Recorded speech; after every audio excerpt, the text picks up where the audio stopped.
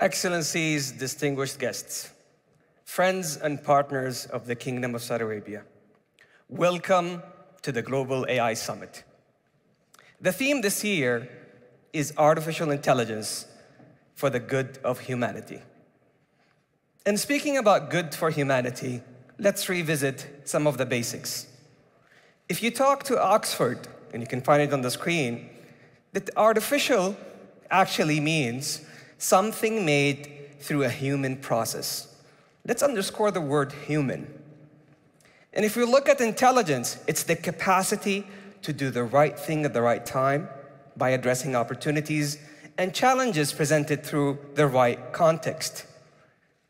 In essence, this is, as we, the technical community, call it, having the right algorithms, the right data sets, and right context.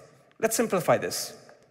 Algorithms, in essence, is all about a set of instructions we feed to the machine. The data is the input, and influenced by a context, you get an output.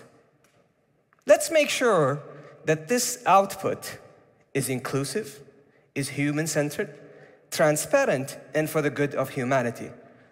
Because I would argue that since the Stone Age, arguably AI is the biggest breakthrough that humanity will ever see.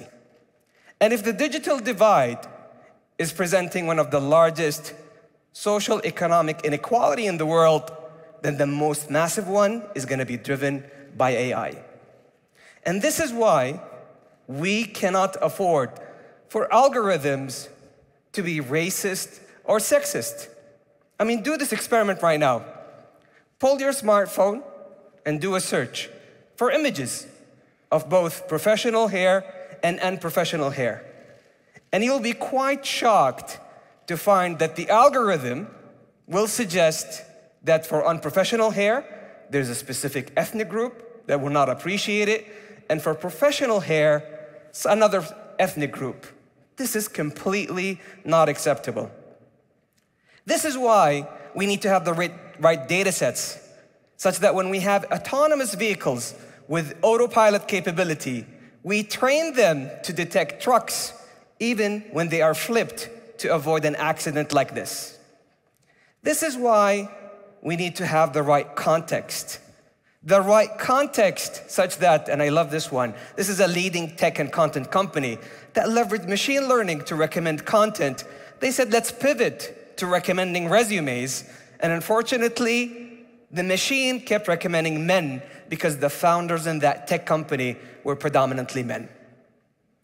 This is why, under the patronage of His Royal Highness Prince Mohammed bin Salman, and in partnership with you, the global and leaders and the champions of the data and AI movement, we are here to discuss AI now, next, and never. How we make sure that we celebrate with the leadership and execution and sponsorship of His Royal Highness Prince Mohammed bin Salman, this region and this part of the region, the Kingdom of Saudi Arabia, have become the largest tech force of coders and data scientists, with training more than 70,000 trainees in this space. And speaking about women empowerment, can you please join me in giving a big round of applause for all of the women in the room here?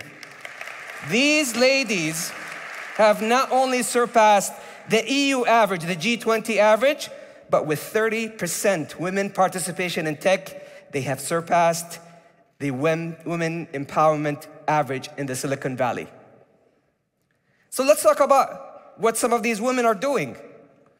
It's with the leadership of Dr. Salwa Al-Hazza that once again, leveraging data and AI with computer vision, we can detect retinas and scan them for early cases of type 2 diabetes, which, by the way, is named the silent pandemic. It actually kills 3 times more than COVID-19.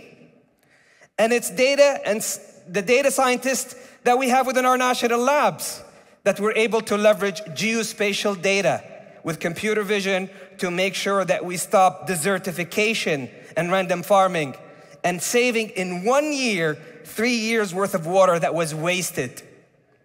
It's entrepreneurs like Ahmed with Hale that realized within urban cities, one of the challenges is in real estate. So what about we bring the context of activity, mobility, and transactions all together to empower you with insights on how you make your next real estate investment, generating more $3 billion worth of value. It's leveraging AI next and the next chapter of how His Royal Highness have made the Kingdom of Saudi Arabia the largest data and AI market from now until 2030. How we have demonstrated to the world the largest use case of data and AI in Industry 4.0, led by Aramco. Aramco, they have the largest data and AI industrial usage. They have leveraged methane sensors with Internet of Things and data and AI to stop flaring and present to the world the cleanest upstream activities. They have an amazing engine, and I invite you to see it today within the showcase, called TerraPower, of how they can crunch data, not only to produce oil at a low cost, but to have the lowest carbon intensity. It's His Royal Highness' gift to the world with the line of how we have worked with you, the global innovators and thinkers, leveraging data and AI to deliver the first cognitive city. The line, how we can deliver the 5 minutes livability and walkability, where you can work, live, play, and learn with zero emissions.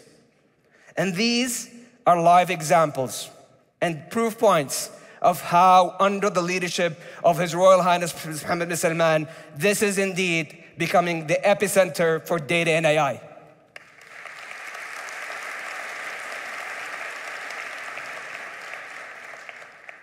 AI now, next, never. And remember, right algorithms, right data, right context. This is why we must discuss AI never.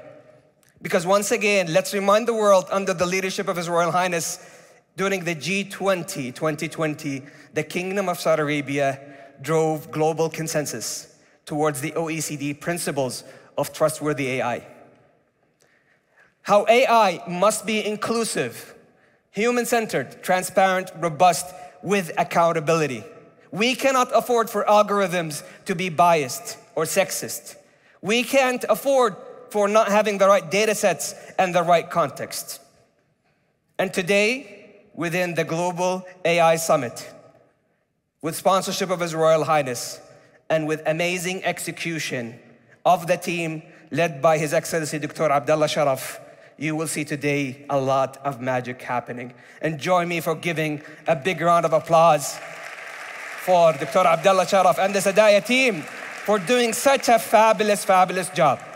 Before I conclude, in every AI summit, we always get this burning question. Will AI take our jobs?